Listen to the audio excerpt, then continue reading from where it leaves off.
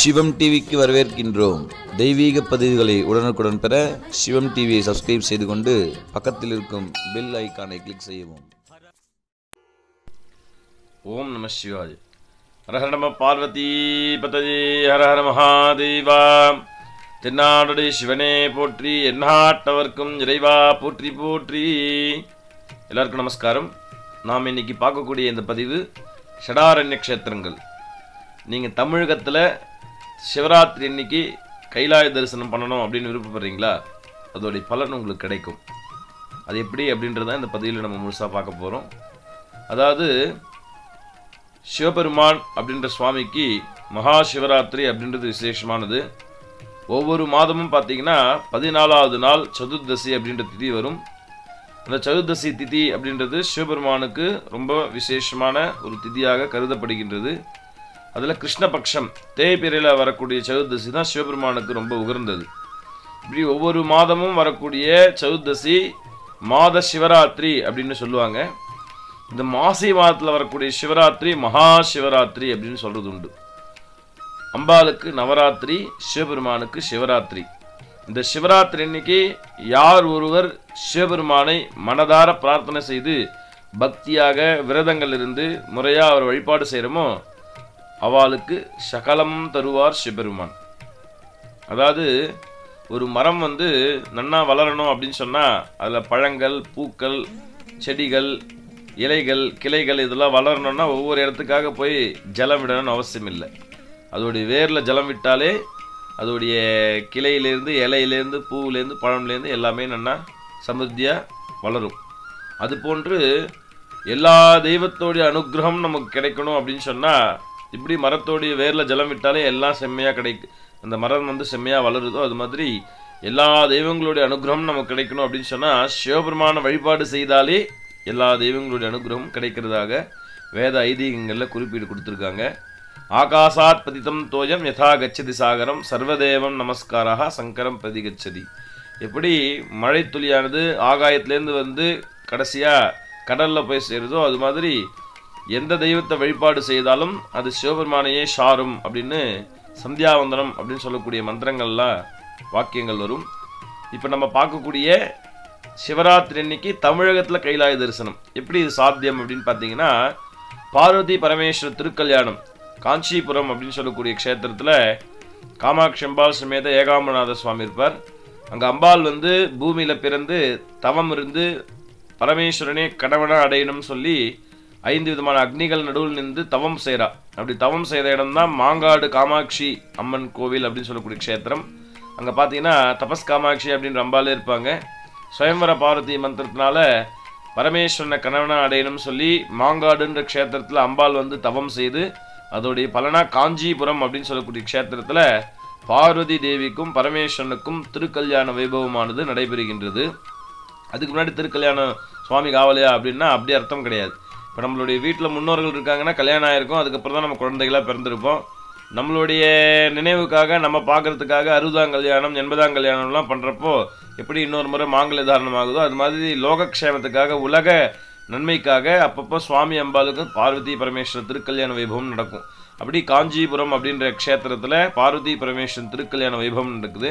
அப்படி நடக்கிறப்போ பூமியில் இருக்கக்கூடிய பக்தர்கள் மட்டும் இல்லாத தேவாதி தேவர்கள் 33 கோடி விதமான தெய்வங்கள் எல்லாருமே அந்த இடத்துல அந்த பார்வதி பரமேஸ்வரர் திருக்கல்யாணத்தை தரிசனம் பண்ணுறதுக்கு வரலாம்.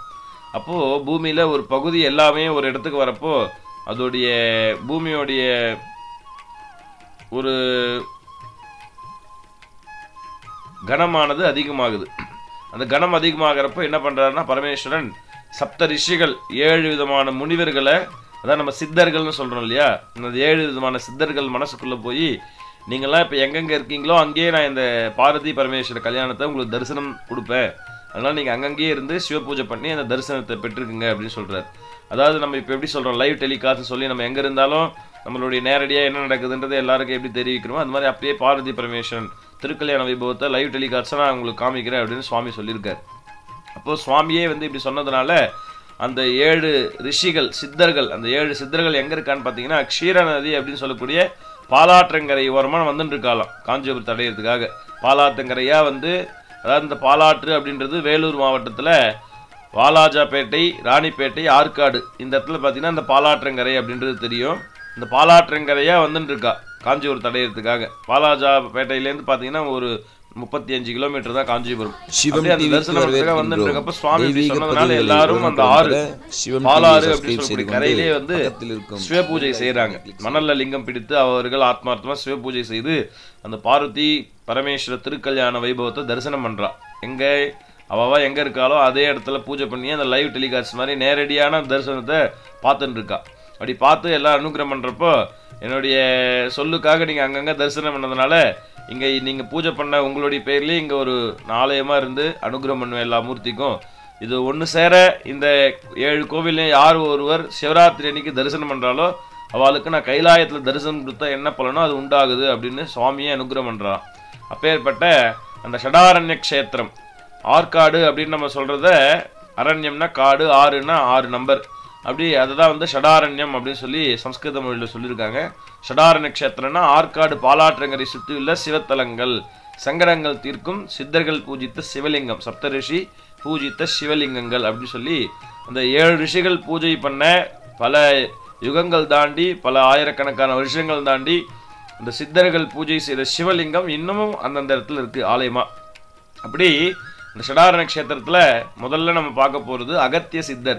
சித்தர்கள்லாம் ஒரு குரு அப்படின்னு சொல்றோம் அகத்தியரை. அந்த அகத்தியர் பூஜை பண்ண ஒரு சிவாலயம் இங்க வாலாஜாபேட்டை அப்படின்ற ஊர்லேருந்து வன்னிமேடு அப்படின்ற அந்த பகுதிக்காக போனோம்னா அகஸ்தீஸ்வரர் அப்படின்னு சொல்லி அகத்தியர் பூஜை பண்ணதுனால அகஸ்தீஸ்வரராகவே அங்கே அனுகிரகம் பண்றார் சுவாமி. அங்கே ரொம்ப விசேஷம். ஞாயிற்றுக்கிழமை சரப பூஜைகள்லாம், சரபேஸ்வர பூஜைகள்லாம் நடந்துட்டு இருக்கு. அங்கே பங்கு பாதம் அப்படின்னு சொல்லக்கூடிய சனீஸ்வரர் ரொம்ப விசேஷமா இருப்பார். அப்பேற்பட்ட அகத்திய சிவலிங்கம், அகத்தியர் பூஜை பண்ண சிவலிங்கம் வன்னிமேடுல அகஸ்தீஸ்வரர் இருக்கார். இங்க என்ன சிறப்புன்னு பார்த்தீங்கன்னா இந்த 7 கோவில்லையும் அந்தந்த பூஜை செய்த சித்தர்களுடைய சிலையும் இருக்கும். இப்போ அங்கே பார்த்தீங்கன்னா அகத்தியருடைய முனிவருடைய சிலையும் இருக்கும். எதற்கு அகஸ்தீஸ்வரர்னு சொல்லி அகத்தியர் கையால் பூஜை பண்ண லிங்கமும் இருக்கும். அதுக்கப்புறம் பார்த்தீங்கன்னா அடுத்தபடியா குடிமல்லூர். இந்த குடிமல்லூர்ன்றது அதே மாதிரி வாலாஜாபேட்டையிலேருந்து அணைக்கட்டு ரோடு வழியாக போனீங்கன்னா குடிமல்லூர் அப்படின்னு ஒரு கிராமம். அந்த கிராமத்துள்ள திருவந்தீஸ்வரர் ஆலயம் அப்படின்னு சொல்லி அத்ரி முனிவர், அத்ரி அப்படின்ற சித்தர் வந்து பூஜை செய்த ஒரு சிவத்தலம். அங்கே அத்ரீஸ்வரர், அத்ரிக்குண்டான ஒரு சுவாமி உரு சிலையும் இருக்கும். அத்ரீஸ்வரர், அத்ரி மகரிஷி பூஜை செய்த சிவலிங்கமும் இருக்கும். அதுக்கு அடுத்தபடியாக பார்த்தீங்கன்னா புதுப்பாடி, ஆற்காடுலேருந்து கலவி போகக்கூடிய வழியில் புதுப்பாடி அப்படின்ற ஒரு கிராமத்தில் பரத்வாஜேஸ்வரர் அப்படின்ற ஒரு சுவாமி சன்னதி, பரத்வாஜ முனிவர் பூஜை செய்த ஒரு சிவாலயம். அங்கே சுவாமிக்கு இப்போ இங்கே எந்தெந்த கோவிலில் எந்தெந்த சித்தர்கள் பூஜை பண்ணாலும் அவா பேர்லேயே அங்கே சிவலிங்கம் இருக்குது. பரத்வாஜ ஈஸ்வரர் அப்படின்னு சொல்லி அங்கே பூஜை பண்ணவர் பரத்வாஜர் அப்படின்ற ஒரு ரிஷி. அடுத்தபடியாக பார்த்தீங்கன்னா வேப்பூர். இந்த வேப்பூர்ன்றது ஆற்காடுலேருந்து வேலூர் போகிற வழியில் பைபாஸ் ரோடில் இருக்குது. இந்த சுவாமி வசிஷ்டேஸ்வரர் அப்படின்னு பேர். வசிஷ்டர் அப்படின்ற முனிவர் பூஜை செய்த ஒரு சிவத்தலம். அங்கே சுவாமி வசிஷ்டேஸ்வரர் இருப்பார். அது பெரிய ஒரு சிவாலயமாக இருக்கும். அங்கே நிறைய வழிபாடுகள்லாம் நடந்துட்டு இருக்கு. அங்கே வசிஷ்ட முனிவருடைய உருவ சிலையும் இருக்கும். அடுத்து பார்த்தீங்கன்னா மேல் விஷாரம். இந்த மேல் விஷாரத்தில் வால்மீகீஸ்வரர், வால்மீகி அப்படின்ற சித்தர் அந்த முனிவர் பூஜை பெய்த சிவாலயம். அங்கே வால்மீகீஸ்வரரா அங்கே அனுகிரகம் பண்றார். அடுத்தபடியாக பார்த்தீங்கன்னா காரை. இந்த காரையில் கௌதமேஸ்வரர் அப்படின்ற ஒரு சுவாமி. இந்த காரைன்ற ஊர் வந்து ராணிப்பேட்டையிலேருந்து நவல்பூர் அப்படின்னு சொல்லுவாள். அந்த ஊர்லேருந்து நீங்கள் கேட்டிங்கன்னா சொல்லுவாங்க காரைன்ற ஊர். அந்த காரை அப்படின்ற ஊரில் கௌதமேஸ்வரர், கௌதமர் அப்படின்ற சித்தர் பூஜை பெய்த சிவாலயம் கௌதமேஸ்வரர். அந்த காரையை அடுத்து பார்த்தீங்கன்னா நவ்லாக் அப்படின்னு ஒரு இடம் இருக்கும். அங்கே வந்து ஒரு பல ஆயிரக்கணக்கான வருஷங்கள் முன்னாடி பலவிதமான மூலிகை செடிகள் இருந்ததாக வரலாறு சொல்லப்படுது. இன்னமும் பார்த்தீங்கன்னா அங்கே நிறைய செடிகள்லாம் விற்பனைக்காக கொடுப்பாங்க. அப்படி நவலாக் அப்படின்ற ஊரில் காசியபேஸ்வரர், காசியப ரிஷி பூஜை செய்த ஒரு சிவ சன்னதி இன்னமும் இருக்குது. இப்போ இந்த 7 ரிஷிகள், அதாவது அகத்தியர், அத்ரி, பரத்வாஜர், வசிஷ்டர், வால்மீகி, கௌதமர், காசியப்பர், இந்த 7 ரிஷிகளும் அங்கங்கே ஒரு லிங்கம், இந்த பாலாற்றங்கரை ஓரமாக இருக்கக்கூடிய இந்த இடத்துல அங்கங்கே ஒரு லிங்கம் பிடித்து வழிபாடு செய்கிறாங்க. பார்வதி பரமேஸ்வர் திருக்கல்யாணம் நேரடியாகவே அவளுக்கு அங்கே தரிசனம் கிடைக்குது. அப்போ அவள் எவ்வளோ பெரிய சிவ பக்தர்களாக இருந்தால் பார்வதி பரமேஸ்வரனை அந்த திருக்கல்யாணத்தை பார்க்குற 33 தேவர்களும் காஞ்சிமா நகரத்துக்கு போகிறப்போ இவாளுக்கு நீங்கள் இருக்கிற இடத்துல தரிசனம் கொடுக்குற அப்படின்னு சொல்லியிருப்பாருன்றதை நம்ம யோசிச்சு பார்க்கணும். அவ்வளோ சிவபக்தியாக அந்த காலத்தில் இருந்திருக்கா. அதனால தான் இன்னமும் நம்மளை அவளை பற்றி நம்ம பேசிகிட்டு இருக்கோம். அவளுக்கு நிறைய சித்திகள் கிடைச்சிருக்கு. இந்த சித்தர்கள்லாம் பார்த்தீங்கன்னா நிறைய செய்ய முடியாத காரியங்கள்லாம் செஞ்சு காமிச்சிருப்பாங்க. நிறைய வெற்றிகள் வாய்ப்புகள்லாம் அவளுக்கு கிடைச்சிருக்கும். அப்பேற்பட்ட விசேஷமான ஒரு சிவத்தலங்கள் இது. இந்த 7 சிவாலயத்தையும் ஒரே இரவில், அதாவது மகா சிவராத்திரி அன்னைக்கு இரவு 6 மணிக்கு மேலே ஆரம்பித்து மறுநாள் காத்தால் 6 மணிக்குள்ளே யார் இந்த 7 சிவாலயத்தையும் தரிசனம் பண்ணுறாலோ அவளுக்கு கைலாயத்தில் போய் சிவபெருமான தரிசனம் பண்ண பலன் கிடைக்கும் அப்படின்னு புராணங்கள்ல சொல்லி. சிவம் டிவிக்கு வரவேற்கின்றோம். இடத்துக்கு போய் ஃப்ளைட்ல போய் கைலாய யாத்திரை அப்படின்னு போய் பார்க்கணும். இதுக்கு நிறைய உடல் ஒத்துழைக்கணும், பணம் செலவாகும், நேரம் செலவாகும், விசாலாம் கிடைக்கணும். நமக்கு எல்லாருக்கும் கிடைக்கிறது இல்லை. ஆனால் அந்த பார்க்கக்கூடிய கைலாய யாத்திரை பார்க்கக்கூடிய ஒரு புண்ணியத்தை தென் தமிழகம் அப்படின்னு சொல்லக்கூடிய தமிழ்நாட்டிலேயே, அதுவும் பார்த்தீங்கன்னா சென்னைக்கு பக்கத்தில் இருக்கக்கூடிய வேலூர் மாவட்டத்தில் இந்த சொல்லக்கூடிய 7 கோவிலும் பார்த்தீங்கன்னா பாலாற்றங்கரை ஓரமாகவே இருக்கும். எல்லாமே ஒரு 5 கிலோமீட்ரு 10 கிலோமீட்ரு வித்தியாசத்தில் தான் எல்லா இந்த 7 கோவிலுமே இருக்கும். அப்பேற்பட்ட ஒரு க்ஷேத்திரம், அந்த சித்தர்கள் பூஜித்த சிவாலயங்கள் இன்னும் இருக்குது. அது நம்மளுடைய ஜென்ரேஷன்லேயே நம்ம பார்த்துட்ருக்கோம் அப்படின்றதே நமக்குலாம் ஒரு பெருமை. அந்த அப்பேற்பட்ட ஒரு சிவாலயத்தை நம்ம தரிசனம் பண்ணோன்னு சொன்னால் கைலாய மலையை தரிசனம் பண்ண ஒரு பலன் கிடைக்குதுன்னு சொல்கிறா பார்த்தீங்களா, எவ்வளோ பெரிய விசேஷம். அதனால் இதன் மூலமாக நம்ம என்ன தெரிஞ்சுக்கிறோன்னா, நீங்கள் கைலாய யாத்திரை பண்ண பலன் உங்களுக்கு கிடைக்கணும்னு நினைக்கிறீங்களா, 13ஆம் தேதி 13/2/2018 செவ்வாய்க்கிழமை பார்த்தீங்கன்னா மகா சிவராத்திரி, வருஷத்தில் ஒரு நாள் சிவனுக்காக வரக்கூடிய நாள்.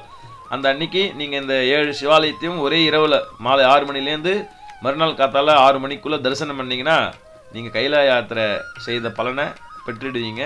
உங்கள் வாழ்க்கையில் எல்லா விதமான நலங்களும் உங்களுக்கு கிடைக்கும். இந்த ஒரு நாள் மட்டும்தான் இந்த 7 கோவில்களும் இரவு நேரத்தை திறந்து வச்சுருப்பாங்க. இந்த கடைசி காலம் 4 மணிக்கு அபிஷேகம் ஆகிறதுனால ஒரு சில கோவில் 5 மணிக்கெலாம் கூட மூடிடலாம் வெடிகாத்தால். ஏன்னா முதல் நாள்லேருந்து திறந்து வச்சுருக்கிறதுனால. அதனால் நீங்கள் தரிசனம் பண்ணணும்னு விருப்பப்படுறவங்க நேரத்தோடு ஆரம்பித்து எல்லா சிவாலயத்தையும் தரிசனம் பண்ணுங்கள். இந்த மாதிரி சிவாலயங்கள் தரிசனம் பண்ணுறதுனால அந்த மகா சிவராத்திரி அன்னைக்கு சகலமும் தருவார் சிவபெருமான் அப்படின்ற முறையில் உங்கள் மன கோரிக்கை என்னவோ, நீங்கள் எதை வேண்டுண்டு ஆரம்பிக்கிறீங்களோ அந்த வேண்டுதல் எல்லாமே பூர்த்தியாகும், நல்லதே நடக்கும், நினைத்ததெல்லாம் நிறைவேறும். இதே மாதிரி பல விதமான ஆன்மீக தகவல்லாம் உங்களுக்கு வேணும்னு நினச்சிங்கன்னா சிவம் டிவியை சப்ஸ்கிரைப் பண்ணிக்கோங்க.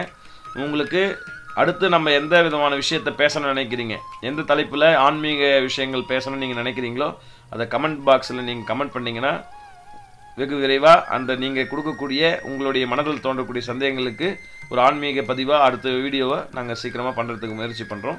எல்லாருக்கும் நம சிவாய். ஓம் நம சிவாய். எல்லாரும் சௌக்கியமாக இருக்கணும், சுவாமி அருளால் நோய் நொடி இல்லாத ஆரோக்கியமாக சகல விதமான சம்பத்தோடு சிரேஷோடு இருக்கணும்னு பார்வதி பரமேஸ்வரனை நான் பிரார்த்தனை பண்ணிக்கிறேன். ஓம் ஹர ஹர நம பார்வதி பதவி ஹர ஹர மகாதேவா.